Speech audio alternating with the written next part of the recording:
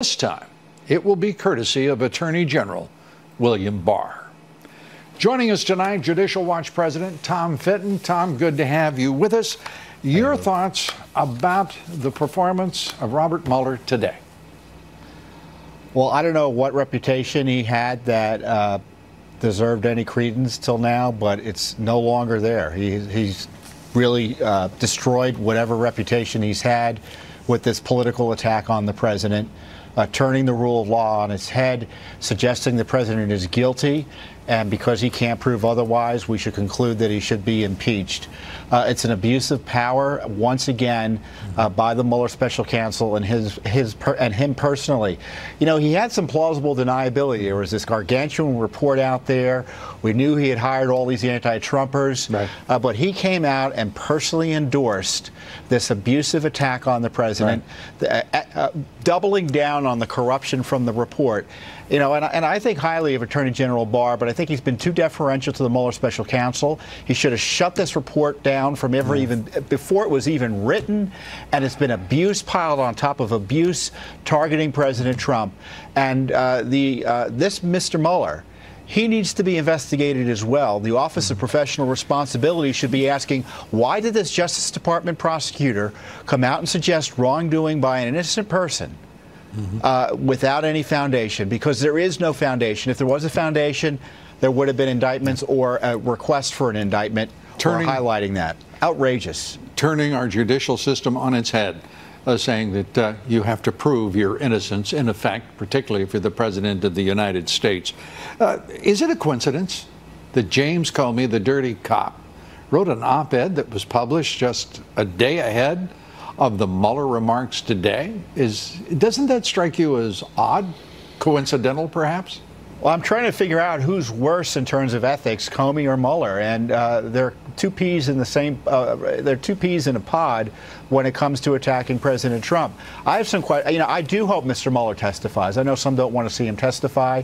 He should be asked, why is it, despite his conflicts, did he accept this appointment? Why is it, despite the knowing that Comey stole FBI records and then leaked them illegally to get him appointed, he continued to participate in that corrupt process? What about all these biased Democrat and anti-Trump, pro-Hillary Clinton donors he hired? When did he know there was no collusion? Right. When did he know there was no collusion? And as you point out, why didn't he shut it down then?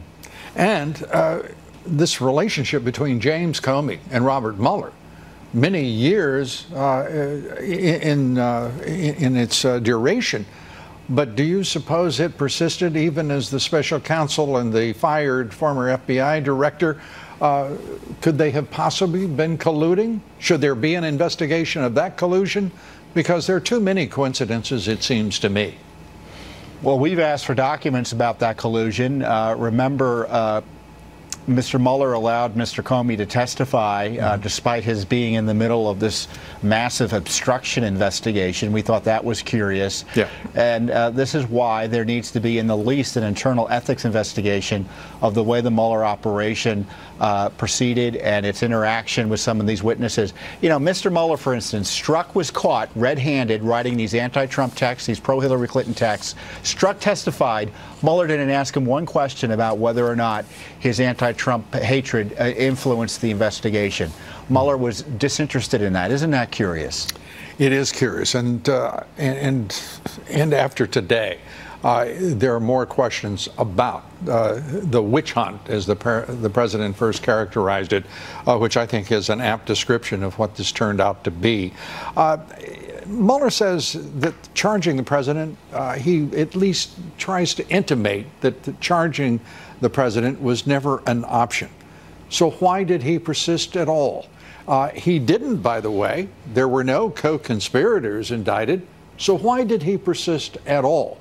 And if there are no co-conspirators and there is no evidence, he said he carried out an independent criminal investigation, then why in the world did he have any kind of reservation about saying clearly no evidence whatsoever of obstruction or collusion?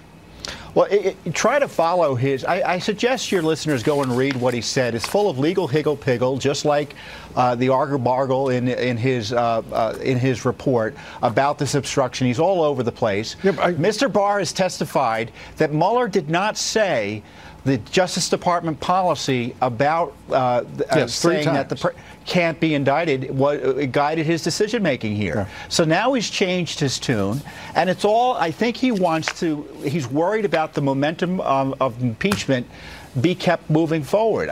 This was about a political intervention in our system has any Justice Department employees ever done. By the way, what we're hearing from the Democrats as of right now is that they're frustrated with the Mueller performance and the content of that performance, which obviously many Democrats, as you heard earlier in this broadcast, think is inadequate to support their enthusiasm for impeachment.